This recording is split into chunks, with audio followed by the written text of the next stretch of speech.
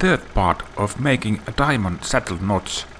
It's time to lower the lock down and cut the notches.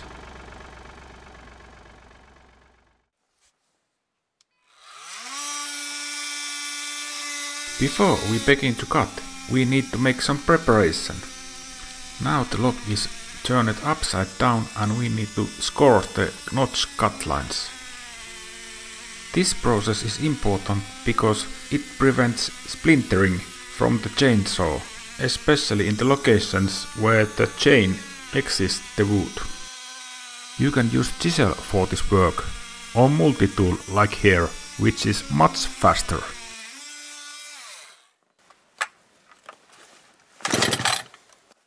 Finally, we have managed to get this far, and now it's time to cut the notch.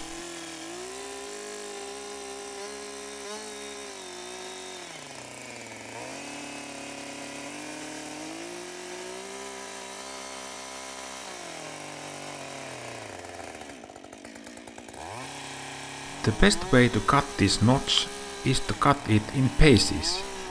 When doing this, we can make the actual cutting from both sides. By using 6 cuts, we are cutting the notch, but without crossing any of the cut lines.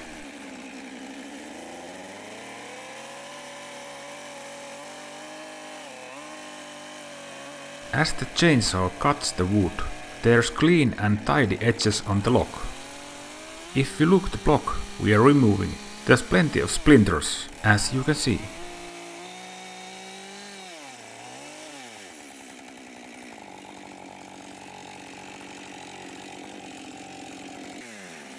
Next, we need to do some finishing work. Chainsaw's bar and especially the lowest tip can be used for this work. The whole idea here is to make the inner parts of the notch somewhat concave. This space is needed for the insulation. The upper part of the notch has to be even more concave. Also, the edges here have to be quite steep and even weak. When the lock settles, these kind of weak edges doesn't prevent settling.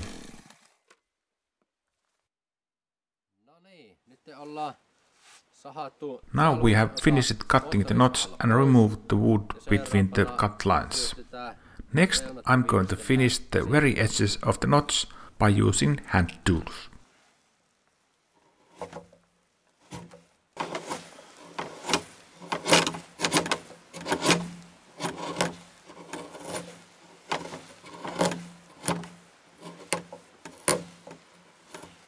Carefully following the line.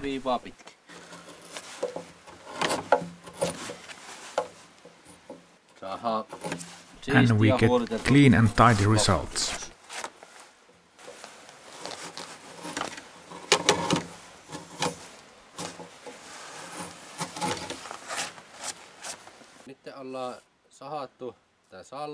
Here we have a finished notch. The edges are quite sharp altogether, and next we can check that the notch has enough space for insulation and for settling.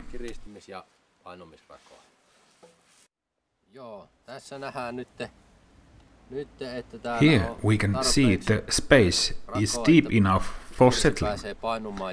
We are inspecting both sides here. Here we have about 2 centimeters of space reserved for the insulation material. Same here in the upper part of the notch. In these parts of the notch, there have to be extra space for the settling. By making this kind of notch, we get a decent and airproof corners for the building.